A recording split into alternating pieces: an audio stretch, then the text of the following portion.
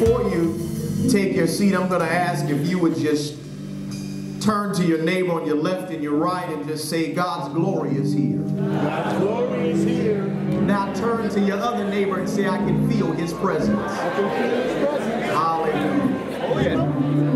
Hallelujah. Hallelujah. Yeah.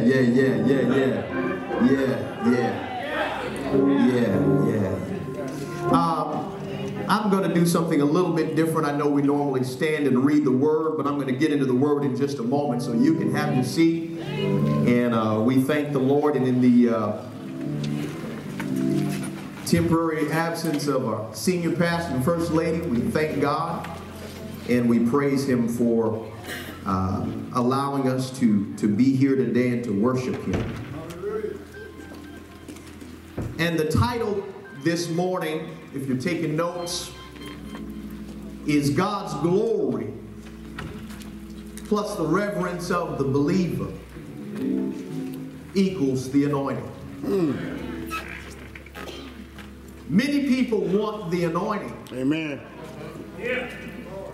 But they don't want the presence. I'll say that again. Many people want the anointing, but they don't want the presence. How many of us truly hunger after the presence of God? How many of us get up in the morning and just want to be before the Lord? Amen. I'm ready to go to work. Let's look at the meaning of the word anoint. We use it quite a bit. In the Hebrew, the word anoint is masa, which means to rub in. And when you look at the Greek word, it is chrism, and it means to smear.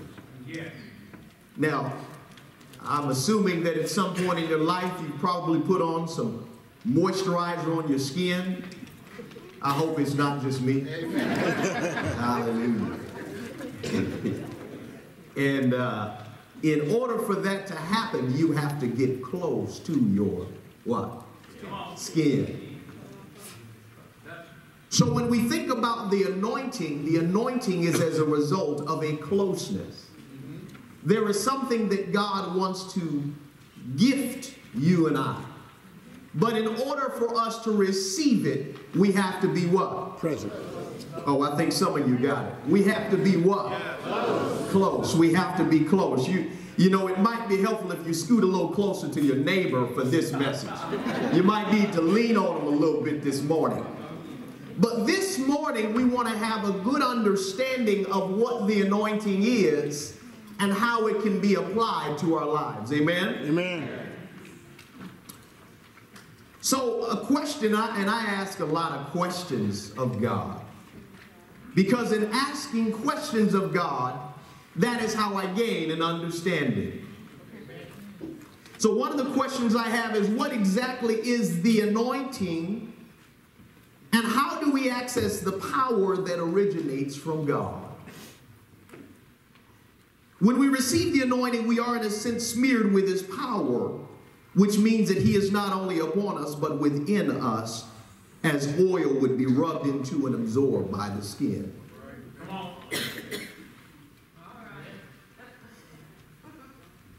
Is that all right?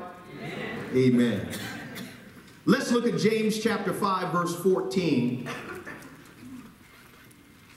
And the word said, is any one among you sick? Then he must call for the elders of the church, and they are to do what? Pray over him and anoint him with what? Oil in the name of the Lord. So there you see the application of oil in the Bible.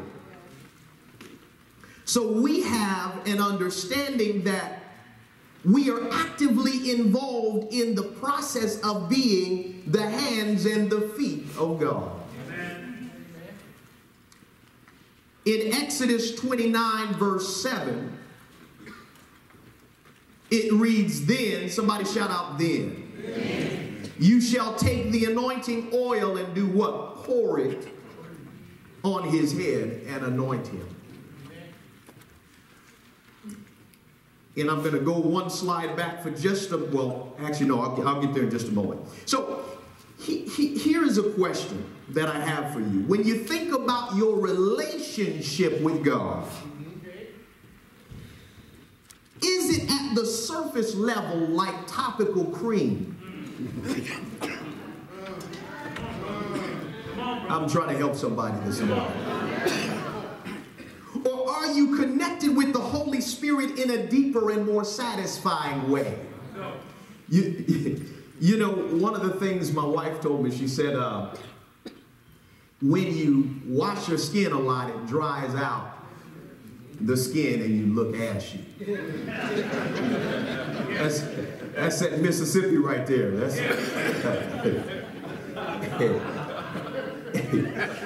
Lord have mercy. Sometimes I have to tell her, be gentle, honey, be gentle. And what happens is when we go through the challenges of life, oh God, sometimes we move away from the presence of God and we focus on the challenges and not realize that our skin is dry. And we wonder why we're struggling to deal with the challenges of life. Is there anyone that has been dealing with some challenges this week? Is there anyone who's felt that their skin is dry and they need a fresh touch from God? Is there anyone who says, I don't understand what's going on in my life? I come to church, I go to Bible study, I pray in the morning, I read my devotion, but still. Somebody say, but still. I'm struggling. This is not a word for everybody that has it together. If you have it all together, then pray for me.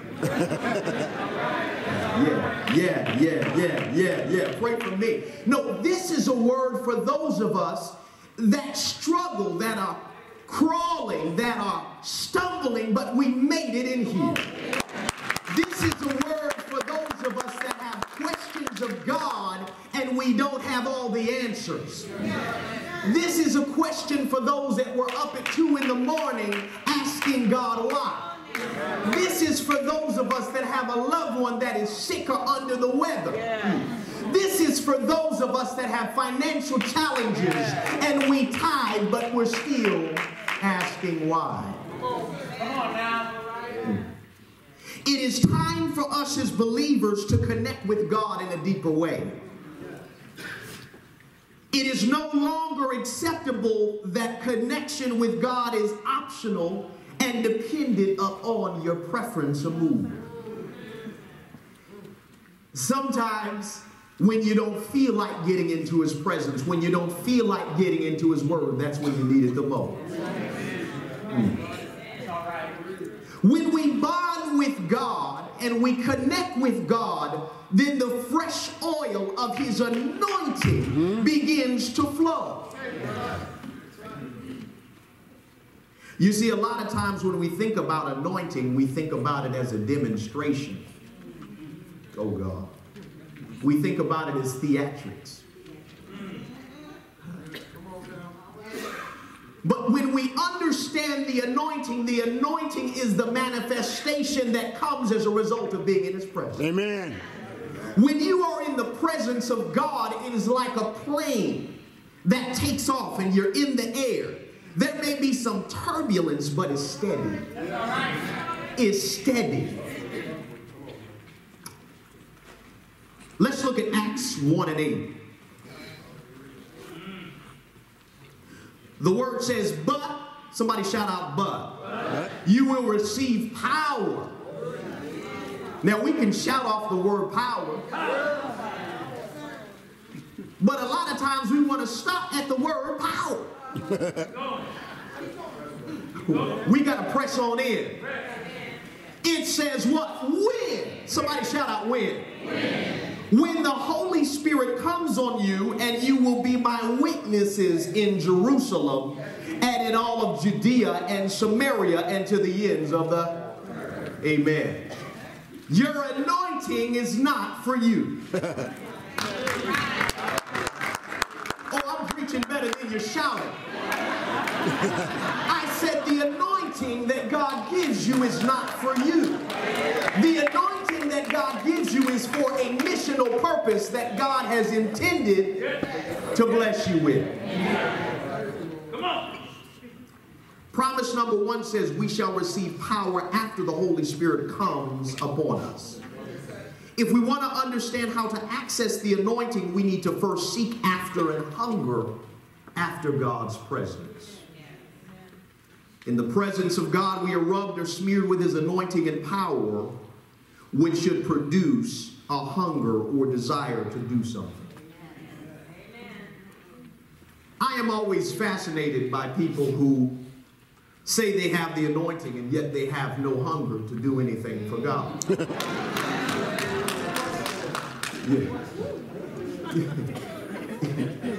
You know, it's like someone that says they're a fan of a team, but they don't pull out the jersey until the Super Bowl. Oh,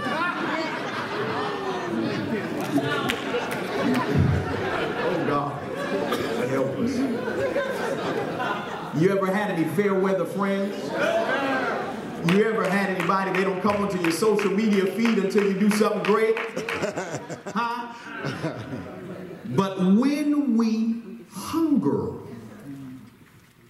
after the presence of God, then God begins to gift us with his anointing. Amen. With his anointing.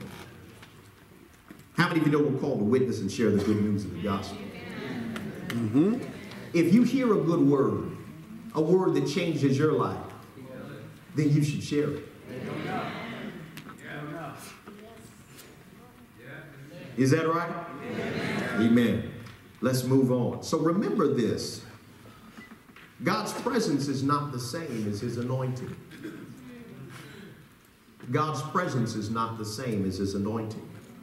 Rather, it is the manifestation and the result of his presence. Let me say that again. God's presence is not the same as his anointing. It is the manifestation and result of his presence. When you spend time in the presence of God, it's like spending time in the presence of your family. You know, when people see me, a lot of times they say, boy, you a twin of your daddy. And when I look and I think about it, I say, man, in some ways I can see what you're talking about.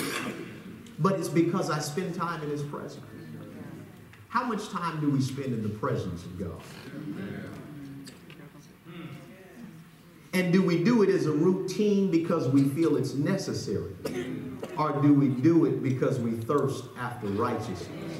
Do we do it because we need help to make it? Do we do it because we want to have a deeper understanding of how God wants to operate in our lives? I heard a preacher say that at a certain point, you get tired of milk and you're ready for some meat. Amen. Anybody ready for some meat? Anybody ready to go deeper in God? Anybody ready to be rooted in him? Can I go a little further?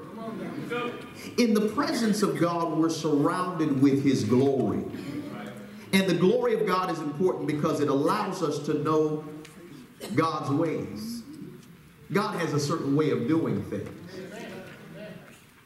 Has anyone ever been a witness to the fact that the way that you may do something is different than the way that God would do? Am I in the right room? Maybe for you, everything that you thought about is exactly the way that. So then I guess the word that says that his thoughts are. Oh, come on now. Yeah. Yeah. So we don't just want to have the power without his glory, because that can lead to destruction.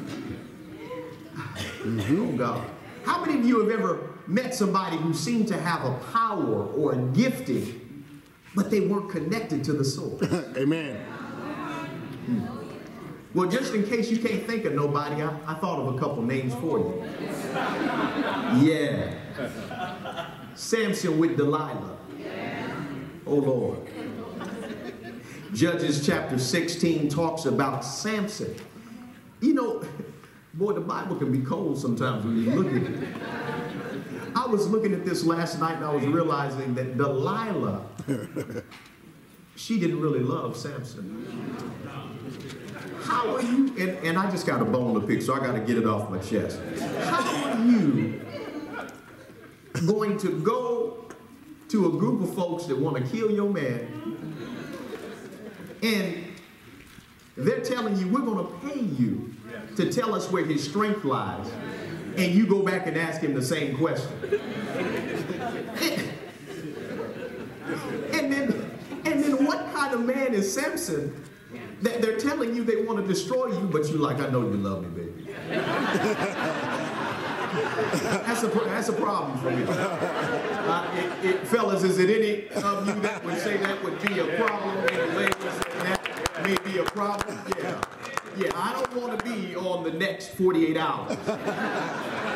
That's okay. You keep that. It's okay. May the Lord watch between you and me while we are absent from one another. I'm trying to help somebody this morning.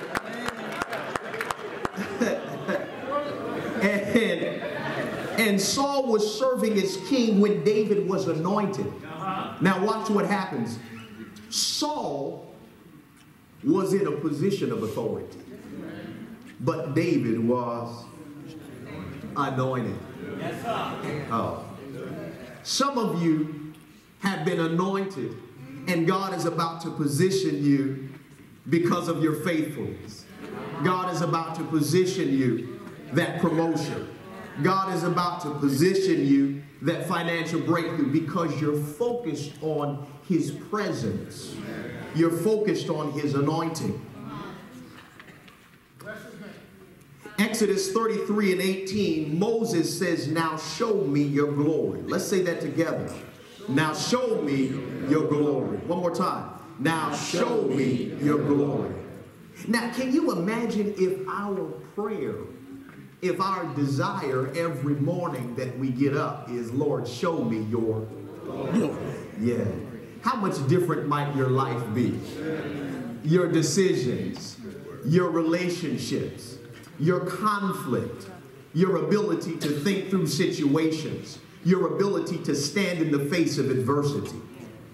When you said, now show me your glory. Yeah. Exodus 34, 5 through 7 says, then the Lord came down in the cloud. Don't you love how God responds? Don't you love how God responds to those of us that would call out to see his glory? It says, then the Lord came down in the cloud and stood there with him and proclaimed his name. And one of the things I love when I look at that is, in order for the Lord to stand there with you, you have to be seeking after his presence. And he passed in front of Moses. Can you imagine the Lord passing in front of you? The Lord is actively involved. Lord is not sitting in some remote tower somewhere looking down, but the Lord is actively involved. Amen. In the lives of those of us who would seek his presence. Amen. It says, the Lord, the compassionate and gracious God. Have you ever experienced the compassion of God? Have you ever experienced the graciousness of God? Yeah. Have you ever experienced a God who is slow to anger when you was messing up? You tripped over the same thing that God told you last week not to do, and the week before that not to do, and the month before that not to do, and the year before that not to do. And God is still compassionate and gracious to you. I'm standing here because of the graciousness of God. I'm standing here because of the compassion of God. I'm standing here because God looked beyond my fault and saw my need. There is a gift in you. There's someone who feels rejected. There's someone who feels like they can't be used by God. But I want you to understand that the moment you say, God, I'm tired, show me your glory. I've done it my way. Show me your glory. It didn't work again, God. Show me your glory. Things begin to change. It says, he's abounding in love and faithfulness, maintaining love to thousands and forgiving wickedness, rebellion, and sin. Yet he does not leave the guilty unpunished. He punishes the children and their children for the sin of the parents to the third and fourth generation. Now, when you look at that, understand that God is God. But when we turn from our ways, God is willing to love and forgive. Amen. Amen. Let's go a little bit further. Presence and power. Presence and power. Without God's glory, we will never have his power. And at the same time, the power without the presence will destroy a person. It will become an enemy. So we must have the presence with the power. The glory is given as long as a person is faithful. So it's not just going to God for a moment and saying, God, anoint me. I'm out. You ever met somebody that just wants something from you and you never hear from them again? You're like, man, I blessed that person last month and they not returning my phone calls. You start to feel some kind of way. I know it's not just me that is ever. Next time they come around, you got a little attitude. How you doing? You don't want to be real with me this morning. You want to pretend like oh, praise the Lord. I love you. And you love me, praise God. Oh, no.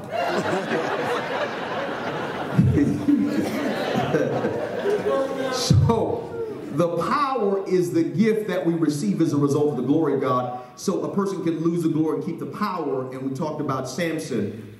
His hair was cut. He lost the anointing, but he still had the power. Did it destroy him? Was that tragic? Can you imagine if he had turned back to God, how much more God could have used him? Let's go a little further, and we're almost there. So the world's definition of power. Anybody ever seen the Starz original series, Power? Mm-hmm. Lord Jesus. Yes, indeed.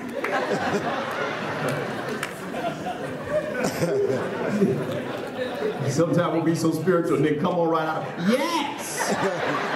I love you, Lord. So Power is an American crime drama television series, and it tells the story of James St. Patrick Omari Hardwick. Mm-hmm.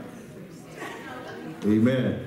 A ruthless, intelligent drug dealer under the street name Ghost, who wishes to leave the criminal world to pursue legitimate business interests. One of the things that's so interesting and fascinating when you look at it is the world's definition of power often leaves us confused and powerless. Mm-hmm. Because how are you going to be ruthless and intelligent? How are you going to be a drug dealer and trying to run a legitimate business? That sounds bipolar to me.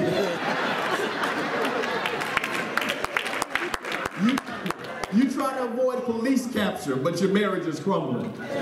I'm like, you need to just come to church. But that is the world's definition of power. Mm-hmm. But here's the thing, when we understand the power that comes from God, you get to keep your marriage. Amen.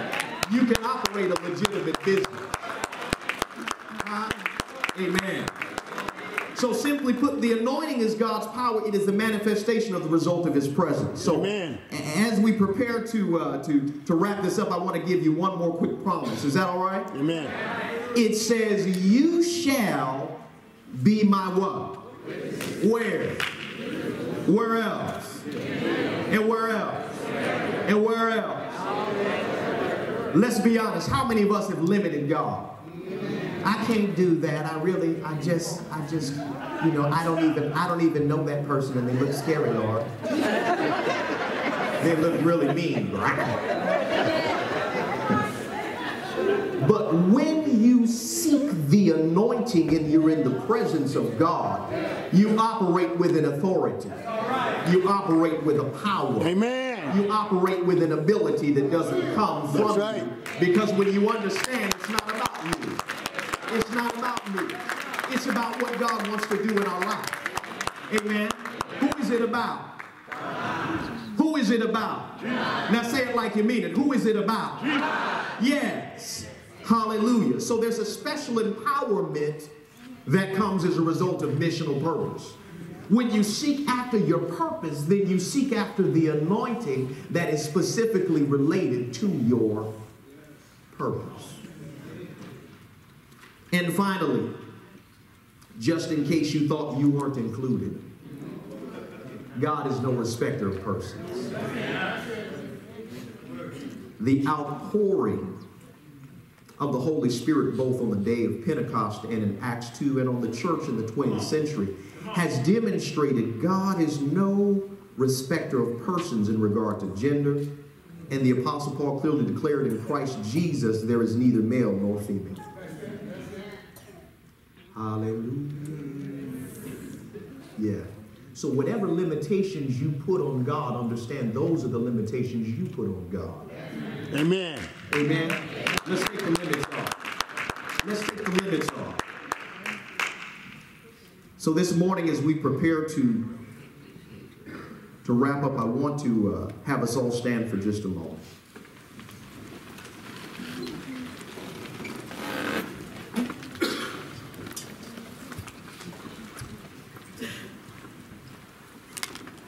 And I want us to take a few moments, and I want us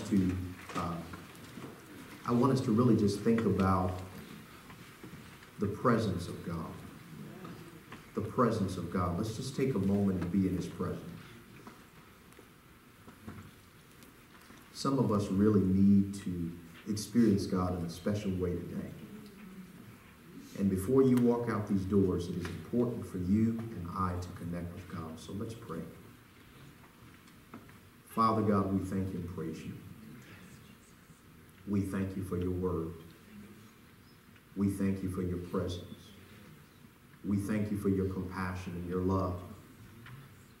Father God, as we think about the anointed, give us an understanding of how to remain in your presence, how to seek after you, how to hunger after you, how to hunger after your glory, to place that above all. Whatever it is that we brought in with us, whatever burden that we brought in with us, Father, we release it now to you. We release it now to you. I said we release it now to you. Everything, we lay it on the cross before you. And we thank you for your deliverance. We thank you for lifting the heavy burden. We thank you for encouraging the heart. We thank you for lifting the spirit. We thank you for returning joy. We thank you for your healing power. We thank you for your grace. We thank you for your truth. We thank you for your love. We thank you for your glory. We thank you for the community of believers. We thank you for missional purpose. We thank you for breakthrough. We thank you for every blessing that you have bestowed on us this morning. And Father God, we declare that the fire is returned. We declare that the joy is returned. We declare that we are charged up. We declare that we are equipped in a new way. We declare that we are ready to go out. We declare that we are ready to be used. In the name of Jesus. In the mighty name of Jesus. In the blessed name of Jesus. And we give you glory. And we give you honor. And we give you praise. In the name of Jesus. Somebody shout amen. Let's give the Lord a hand praise.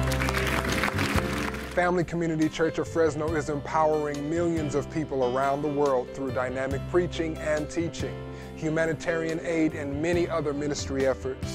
For additional information and resources from Family Community Church, please visit www.familycommunitychurch.com or call 559-323-5002. We love you and look forward to serving you in the kingdom.